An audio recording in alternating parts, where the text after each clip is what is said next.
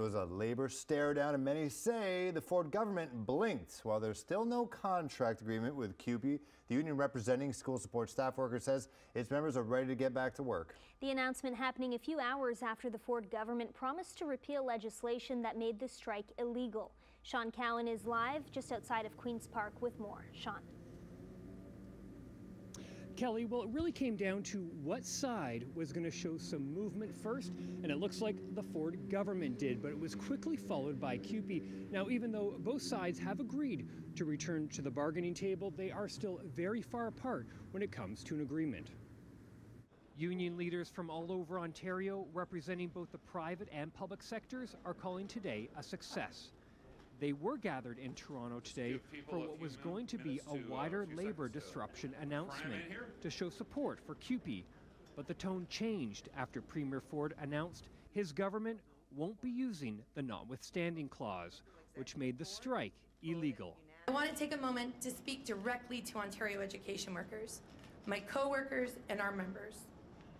We have our bargaining rights back. Doug Ford made his announcement just an hour before the union was set to speak. As a gesture of good faith, our government is willing to rescind the legislation. We're willing to rescind Section 33, but only if CUPE agrees to show a similar gesture of good faith by stopping their strike. Less than 2 hours after Ford spoke, we heard from the union. As a gesture of good faith to this announcement, CUPE OSBCU will be collapsing our protest sites starting tomorrow. We hope that this gesture is met with the same good faith by this government in a new proposal at the bargaining table as soon as possible. And I will be clear, we're here waiting right now. The time is ticking. So why did talks break down and who left the bargaining table? Well, it depends on who you ask. Ford says they walked away from the table. We had no option but to use Section 33 to keep the kids in the classroom. But if you ask the union, they say that's not true. Our team never left the table. Our goal has been, and it remains, to get a fair deal that respects workers, students, and families.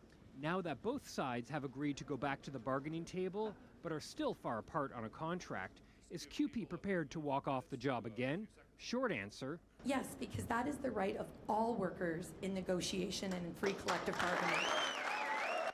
CUPE says it's ready to go back to the table tonight.